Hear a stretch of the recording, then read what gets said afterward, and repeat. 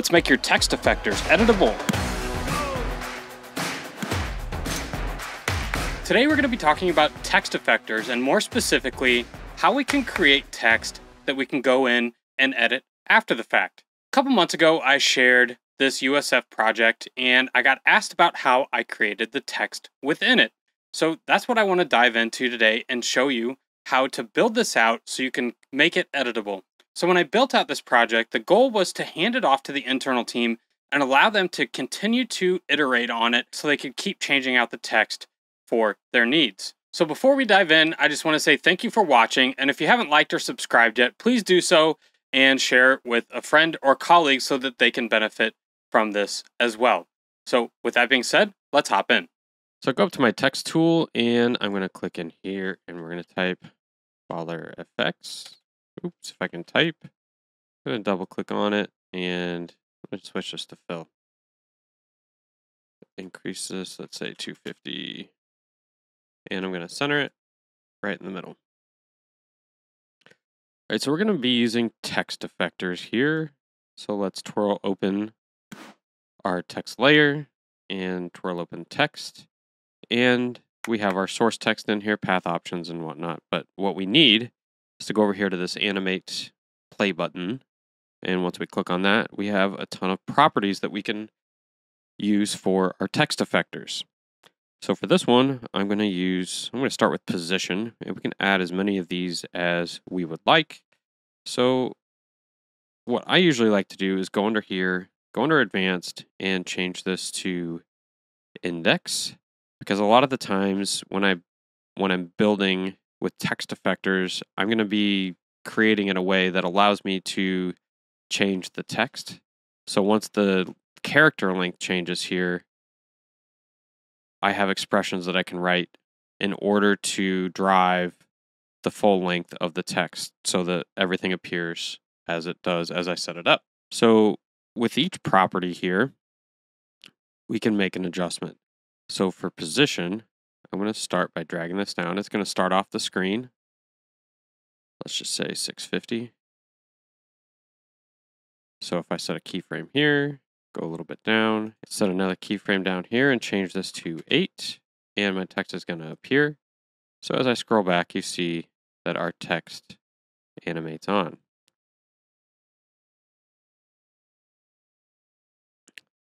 So if I stretch that out a little bit, we get this. All right, so the problem with putting the keyframes right on start is that we are hard coding the final number into the start. So if we were to change this to, say, motion design, you can see that when I go back to the beginning here, only the 8 characters that we have put into this linear animation are going to show up or do what we want it to do. So that's why I don't like using keyframes right on start and end for most of what I do. So let me go ahead and undo this. I'm going to go to the beginning here, and let's just turn off the stopwatch. So what I like to do is outsource my keyframes. And what I mean by that is I have my text layer, go into effects controls, right click, expression controls, and we're going to add a slider. And I just call this anim for animation. And I'm going to put my controls on here. So if I just click on this, set my keyframe at 0, and go out to 30 frames and change this to 100, nothing happens because I need to tie my start to this animated slider. So if I hit U, you can see these are pulled up. All right, so let me twirl open my text again. And again, this is on position. It's just affecting the Y position here. So I'm going to click on end first. So if I alt click on end, I'm going to pick whip up here to the source text and just add dot length. And when I click off, it's automatically going to pull the character length of the text. So if I change the text, say motion, you can see the numbers counting up here. DESINGN. So there's 13 characters there. All right, so I'm going to switch it back to baller FX. All right. So now I'm going to write a linear expression on the start keyframe here. So I'll click on the start, and we're going to call this driver, and the driver is going to be our slider that we created here, semicolon, and then it's driver min, and this is going to be the start and the end. So 0 and driver max is going to equal 100. And then we need to say when this slider goes from 0 to 100, my two keyframes down here, what do we want this start position to go from?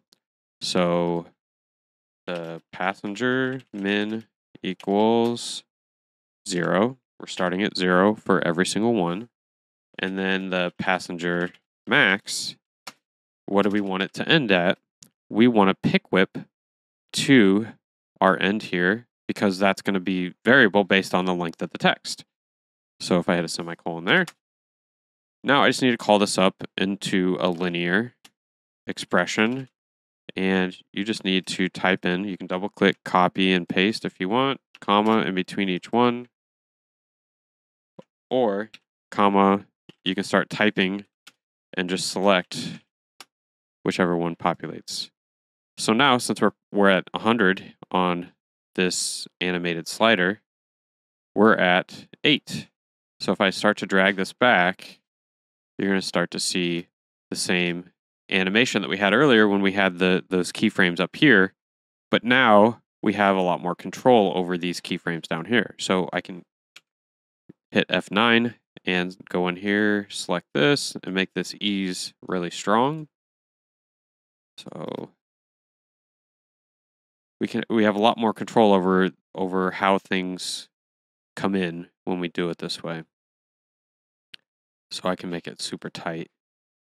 So it starts slow and comes in basically all at once, but has a slow intro and outro. And you can play around with that as much as you want. So let's say we want to add another animator. You can add within. Let's see if I add opacity. Set opacity is 0. And the only downside of this is that it's all following the same keyframes. So I'm going to delete that. And I'm going to go back up to this animate and create opacity here. And now when I change this to 0, I have control of everything here. So I'm going to switch this to index, 0 to 8. And then I'm actually going to twirl down my initial range selector here. And I can pull this up here. So I can just copy expression only, and paste this here because the length is going to be the same. And I want it to read off of the source text. But for start, instead of rewriting a linear expression, I'm going to pick whip up to this start. But I want to offset my driver. So the way I'm going to do that is by going here and adding a dot value at time minus 0.1. So my opacity is going to be 0.1 seconds behind the position. Now, I'm going to need to adjust this because everything comes on so quick. So I want to make this smaller. What about 0.03? Kind of want to see.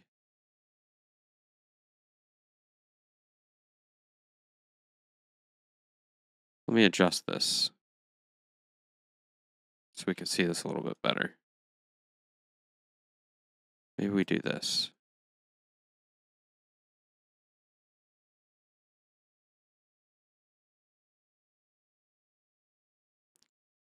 So by offsetting how my opacity comes in, I can also change this to time plus 0.03.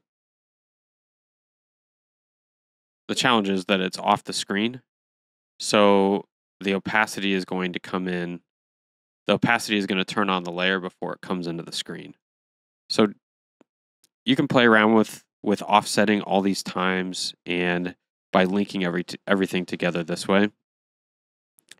Let me click on this, and I'm going to add, let's say we want to change the fill color, RGB. All right, and then I'm going to delete opacity.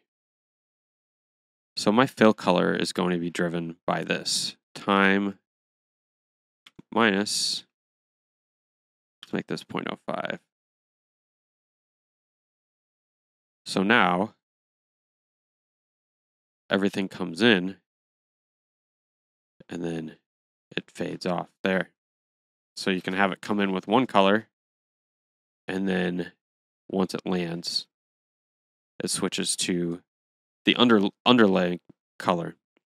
So if I double click on here, you can see my fill is white.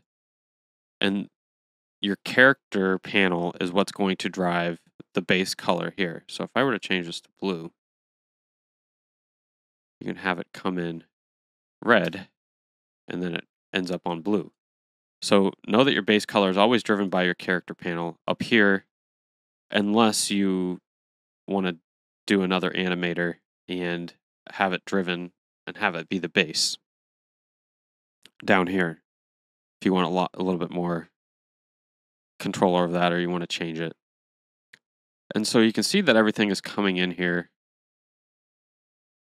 kind of dissolving in, and it's changing from red to blue, and in between, before it gets there, with the transition over, the red is losing opacity, so it's turning into a purpley color because the red and blue are mixing a little bit before it lands on blue.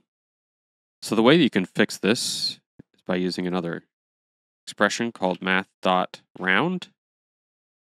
And I need to delete this last parentheses and put it at the end here, and make sure this encapsulates the whole thing. And what that's going to do is it's going to round to the nearest number.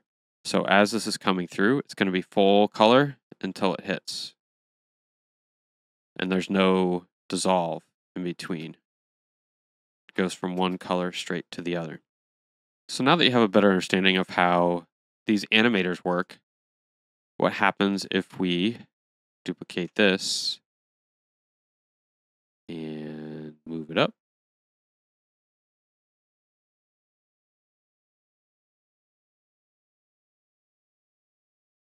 Everything is going to move together. If I double click this and I turn off the fill and I turn on the stroke,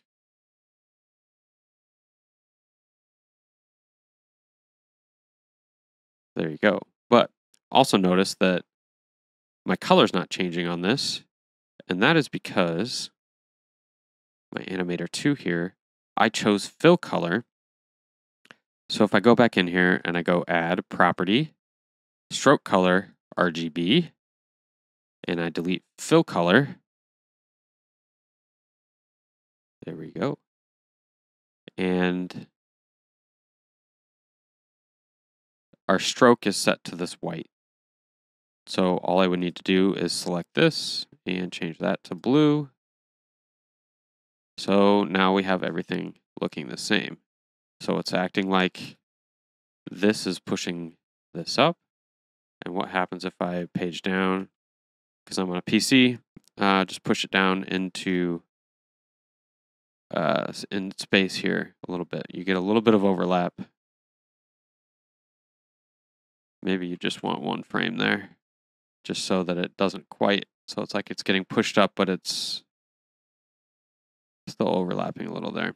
You can play with that, but just trying to give you some different ideas on how to create a little bit more fun and dynamic text. Because again, if I were to go in and change the text, let's first link these two. So I'm going to take my top layer, pick whip down to my bottom layer, source text, so we have the same.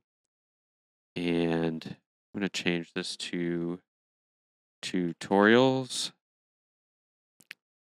And you can see this automatically updated because it's reading from this one. And although the text length changed, we still get the same animation that we had before. Full on. So go ahead, play around, have fun with the animation text effectors, and outsource your keyframes so that you can freely change up the length of the text and adjust it on the fly.